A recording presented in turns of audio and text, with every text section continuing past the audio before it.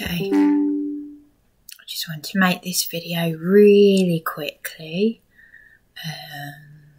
as part of my documentation.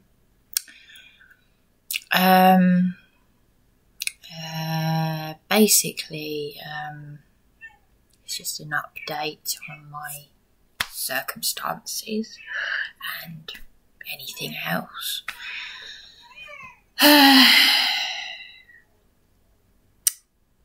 Was it last week? I think it was last week. I have to be kind of careful what I'm saying because I've got to get the balance between being brutally honest and I'll just say it. After all, every day that I'm still alive is a miracle because obviously I've just been left traumatised. You know, those police thugs that beat me found it funny that I have nightmares. That I've been left traumatised, and I'm PC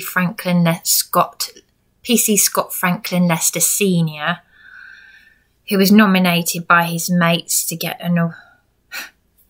medals for helping the vulnerable people when he's had 12 complaints against him.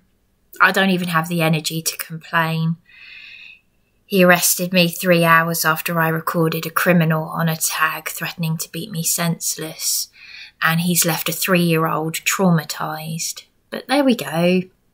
When you're in the club, I talked about it in my last video, the manager of Poundland, his 3-year-old daughter, whose wife or partner and daughter have been left traumatised. You know, a 3-year-old. Crumbs, if I'm traumatised, can you imagine what a 3-year-old is going through? But anyway, me and my partner went to Matthew 25 to get some food because I want people out there to know that it doesn't matter whether you are on benefits or receiving loads of benefits, you can still be forced into poverty. It doesn't matter. I owe my partner and his father money because I would not have made it to these places. I've had to keep buying new clean clothes, and I've got stuff with several different people, including my partner's friend who's a lawyer, my partner's friend who works at the food bank, and they have abused me, despite being Christians, despite saying, I'll pray for you. I made gifts for them, and the abuse and the threat of disposal of my things and things like that.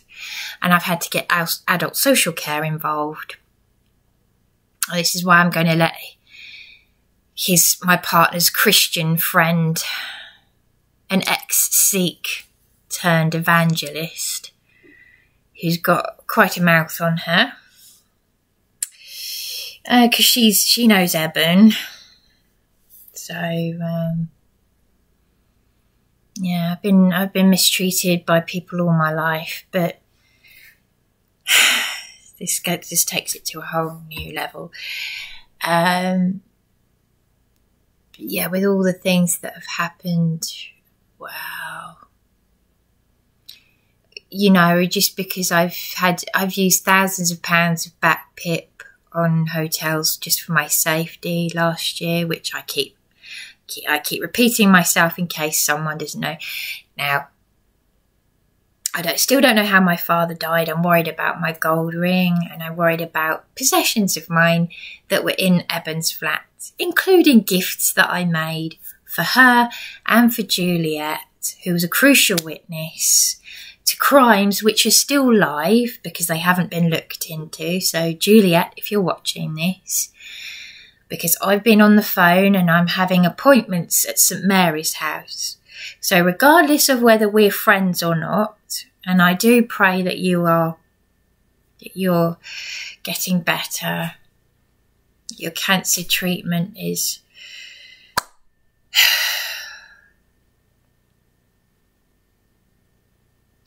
you know, when you've put your trust in someone and you already find it hard because so many people have abused you, and then you take that person's trust and you make them think that you're a friend or whatever you are, it doesn't matter.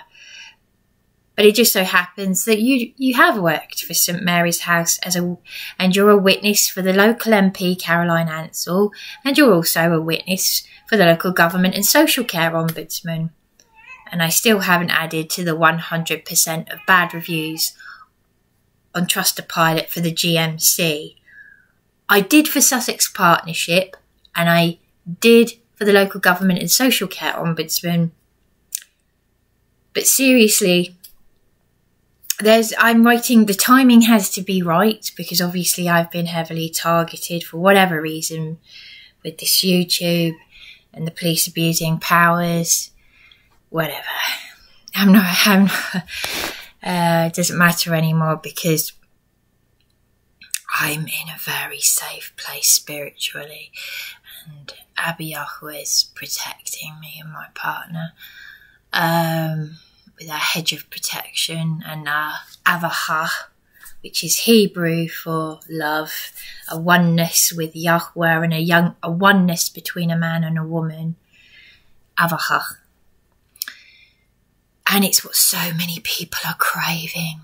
So many people, especially people with DID, transgender people. My sisters, they'll be craving it.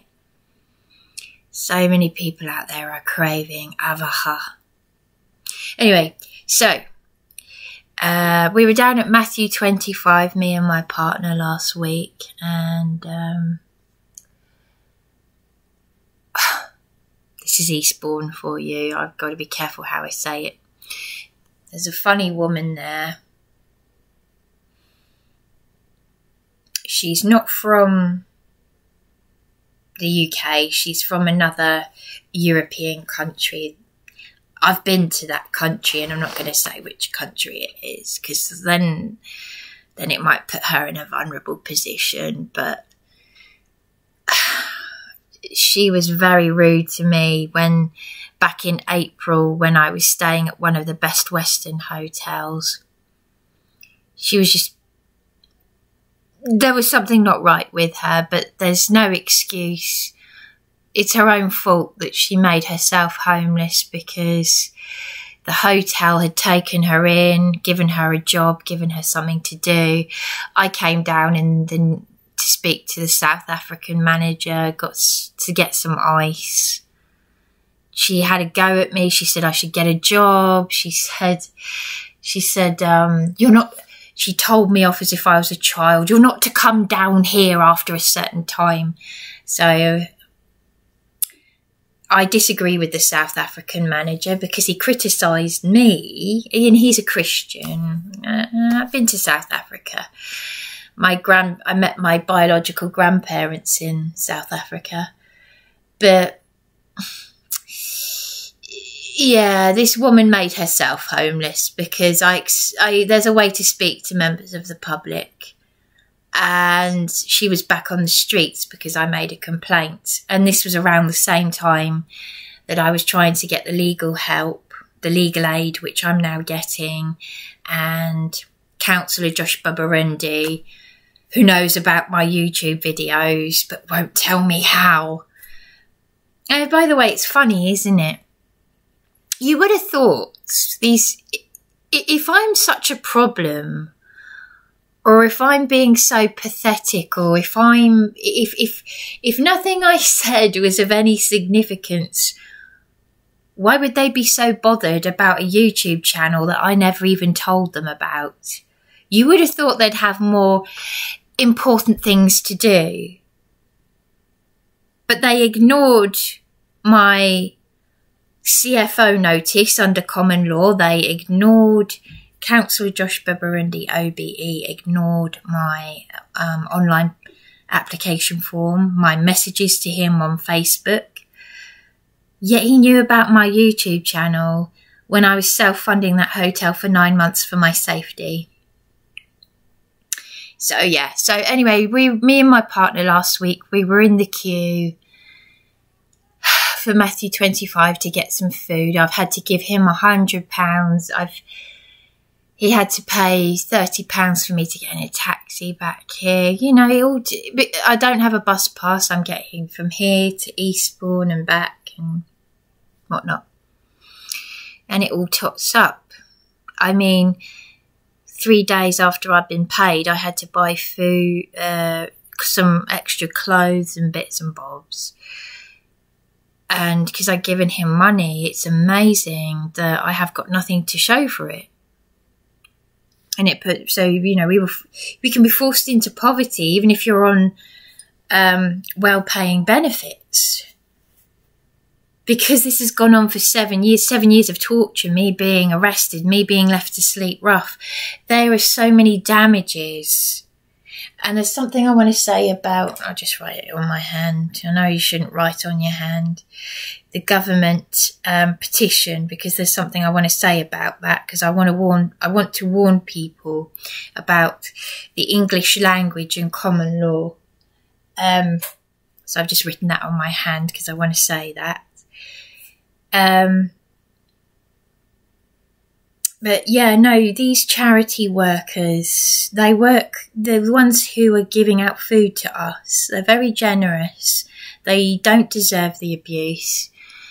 But the woman, the Eastern European woman who was funny to me in that hotel, who's now homeless, she was being warned by one of the charity workers. I've warned you not to you're not to come here with that person, You know, you can't help but overhear. Anyway, she ended up the charity worker for warming up the homeless. Matthew 25.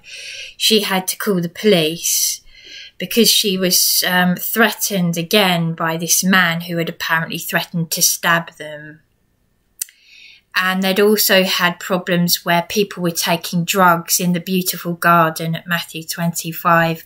And they had some illegal immigrants sleeping round the back of the church or something. I don't feel safe during the daytime. That's how bad it is. And this is what this corrupt council, Eastbourne Borough Council, want to cover up. Because it's the holiday sun trap of the South. They want to sell it to the elderly. This country is an absolute cesspit. Anyway, I've got more to say. These illegal immigrants, these criminals that are coming over here, and you know, you hear about it, that schoolgirls are being taught self-defence. Schoolgirls in the UK have been taught self-defence to defend themselves from being raped by the illegal immigrants. And then you got the babies in France that were stabbed in the pushchairs. It's like, what's going on, you know? And these politicians are saying, bring it, these criminal politicians are saying, bring in more, bring in more, bring in more. It's all been designed to create chaos. And all the while, your UK police force, do you know, I'll say it a million times over, again and again and again, I'll keep saying it. My late mother had an amazing life at sea in the 50s and 60s. She met famous people. She worked for Woman's Magazine. She had an amazing life. She didn't want to come back here because of the, you know, I'm actually glad my mother is not here. Because I don't feel safe. And I heard about a woman on MSN saying her grandmother was mugged in her own home and pushed down the stairs, and all the police did was say, why didn't you get CCTV? I'm technophobe, so how would my 85-year-old mother know how to do that? So yeah, I'm glad my mother's not here, actually. We're living in the end times. It's okay. Me and my partner are going home. And what I see, and I just think, there's a little baby there. Tiny baby. What are they being born into? And what with Jeanette Archer's, you know, the SRA conference. I knew when I was a child that the world was going to be a more evil place, but there's nothing new under the sun. This has all been orchestrated.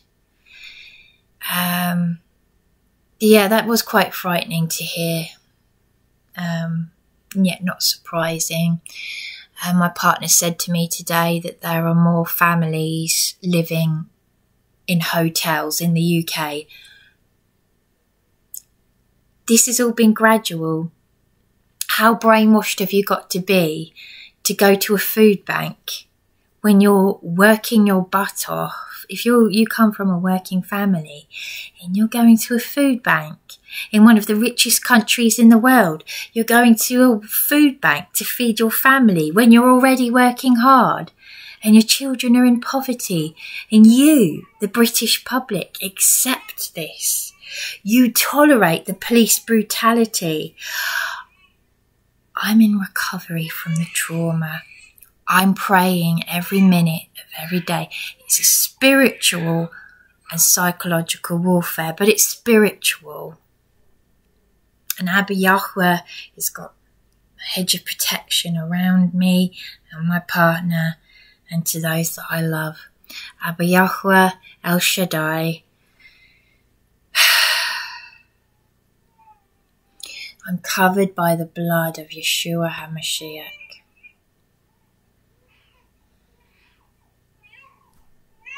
And every day, I know why we're here. I know why we're here. I know why I suffer through it. I know why. Because it's worth it. To have eternity. To have eternity in paradise. Yeah. Confess your sins to Yeshua HaMashiach. Confess that you are a sinner. Give your life to him. Yeah.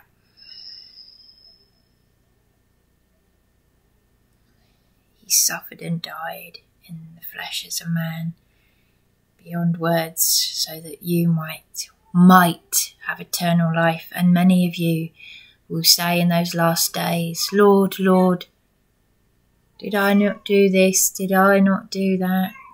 And he'll say, depart from me, for I never knew you. There'll be many Christians who won't, they have no idea. I know I've always been protected, so I'm not going to be afraid. I might be traumatised, but I'm not going to be afraid. So anyway, yeah, all these hotels that are full of families, UK families, hotels, they're not even... They've been shoving them in. Anyway, but I've had I can't look at the emails from the solicitor who's dealing with because I don't know how my father died, but the paralegal who knows, because obviously they passed information, adult social care have passed information to the paralegal who's to find out what's suitable accommodation. But this is just it. There's so many horror stories, they've put me through so much insanity over, I mean, I've had more torture than I've ever had in my entire life than when my partner came along. And before that, I was struggling though. But as soon as he came into this is where the council and even the law firm, I'm angry with them because the council abused me by using his flat. They took my home from me. They dragged me out of my home, one of these supported accommodations that's notorious that ignored an online petition 9 years ago, 2015, 8 years ago, just before I was there, saying stop bullying the vulnerable and the disabled, and nothing had changed, and they dragged me out of there. And I gave them a second chance, and I've done care work, and I've never known anything like it, but I've never had so much torture in all my life, over 7 years. I said I can't even count the number of times I've been arrested. I was meant to get support with my mother's rare cancer in supported accommodation. I was meant to get support with my mental health.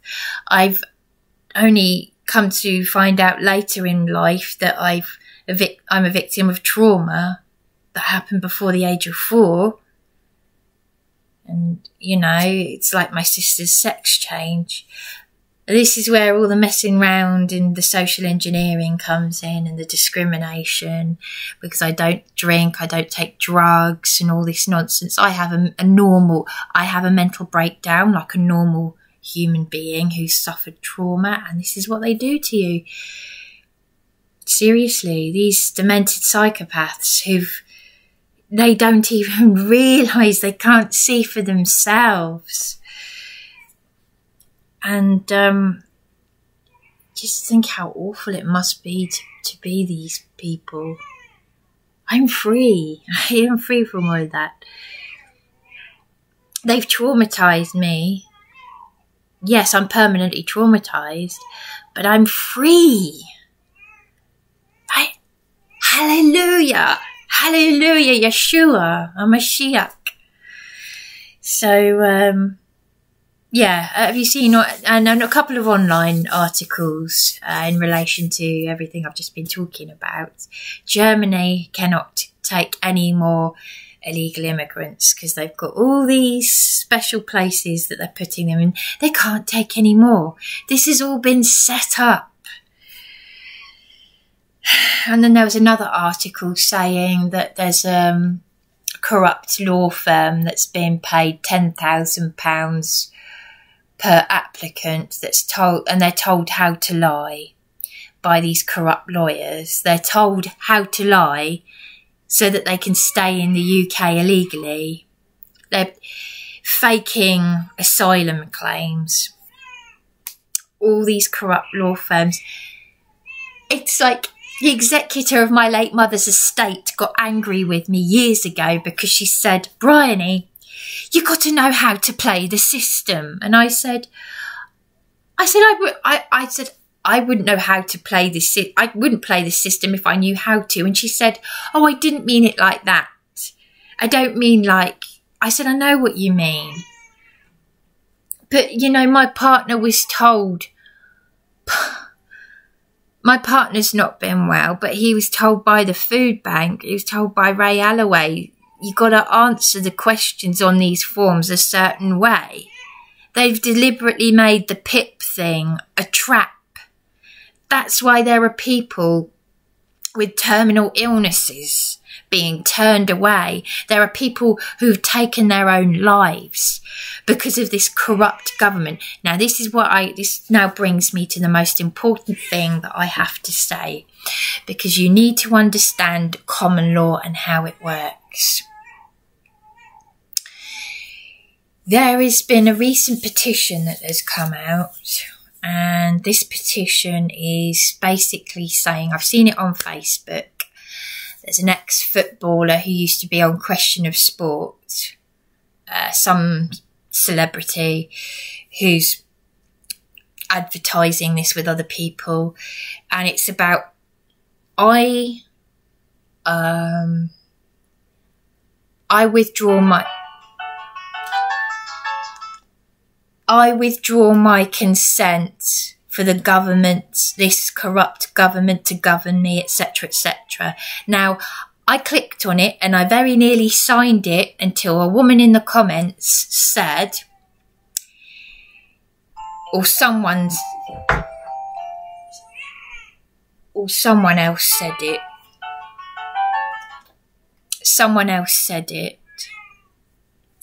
Before this woman commented, they said, you've got to be careful with the English language, because under common law, if you sign this petition, you're basically saying, I no longer consent, which means that you previously consented to this government governing you. So you've got to be careful, because with English language, with common law, unlike corporate law,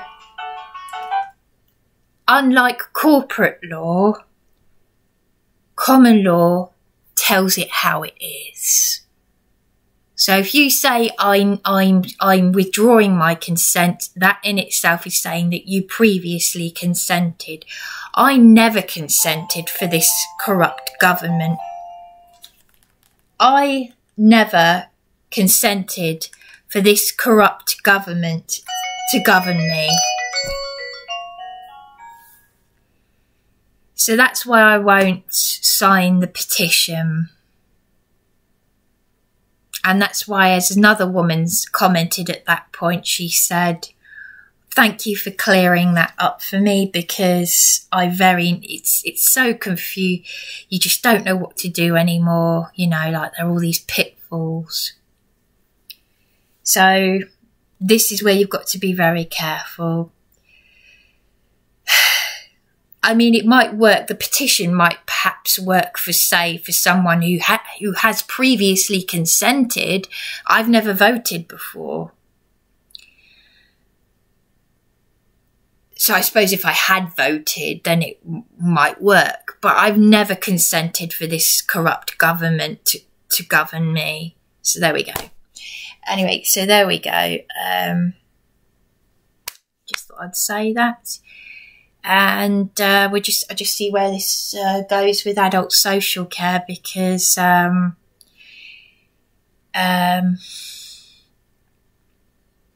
well,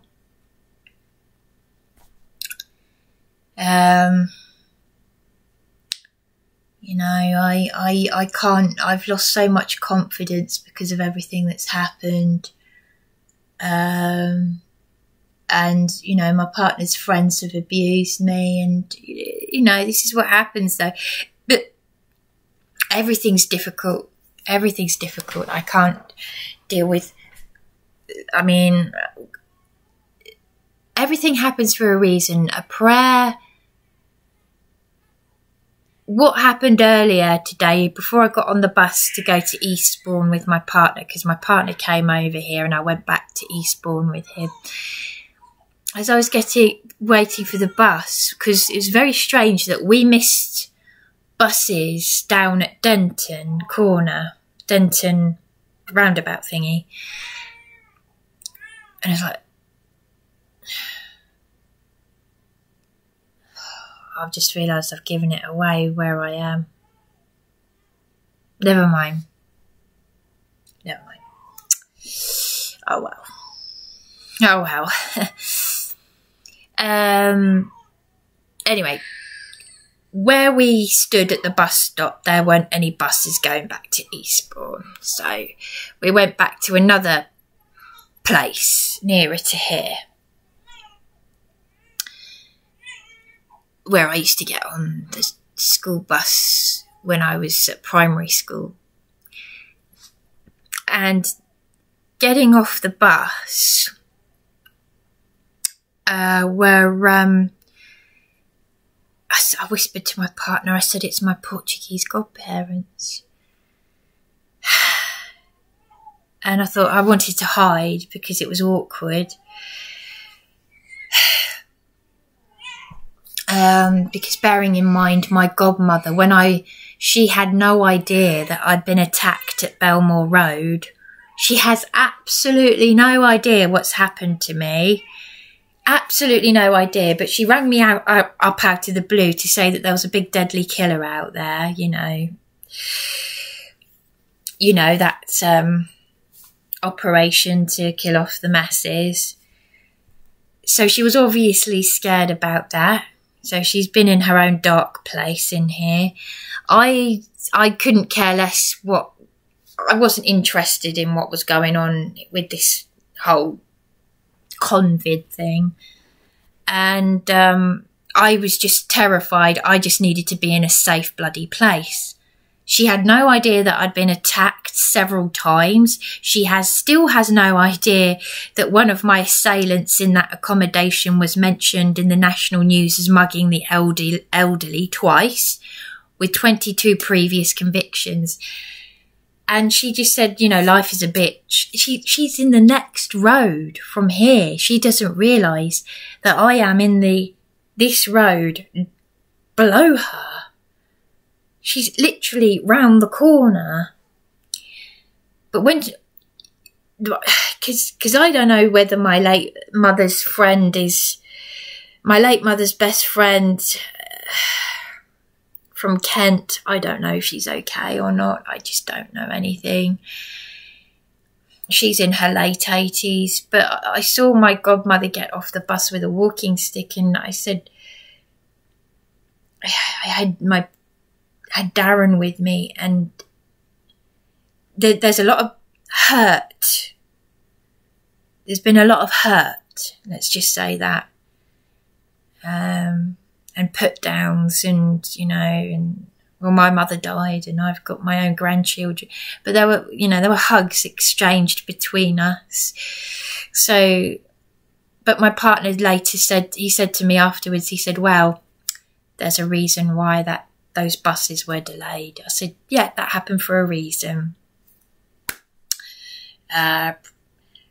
You know, praise Yah, you know. So, yeah. But it's awkward. It's awkward. It's the same with my partner's mother and his parents. It's the same sort of thing, because they don't understand. They were walking around with mouth masks. My partner and I are living in a place of extreme revelations and truth, and we know what's going on, and we're seeing and living it. You know, me and my partner we've both had very, very middle class upbringings. My partner was born in Surrey, like my mother. My mother had a privileged upbringing during the war, but I have working class blood, I have early childhood trauma, and I have been discriminated against. And people don't like it when you tell the truth. So, but this is a very interesting place to be, and I can tell you that much. And see where this goes. So, and on that note, I will say Shalom Shabbat. It's not Shabbat. What am I saying? Shalom Yahweh. And blessings to those who call on the name of Yeshua HaMashiach. Amen.